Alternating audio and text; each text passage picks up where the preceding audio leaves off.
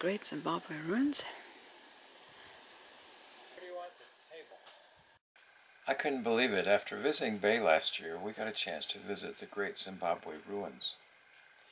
We'd read the history about this fascinating little nation a few months before, and now we got to actually visit it and walk amongst the ancient presence that's there. Imagine somewhere around 400 AD, when Europe was in the early Middle Ages, this community was also emerging. Then, amazingly, they began mining gold and trading with the outside world between, I guess, 1200 AD to 1500 AD. That's before Columbus sailed the ocean blue. Africans alone were responsible for building this amazing city and participating in this complex trade network. Time and place.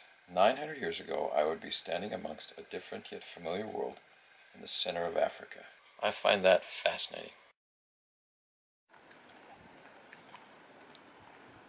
Hello!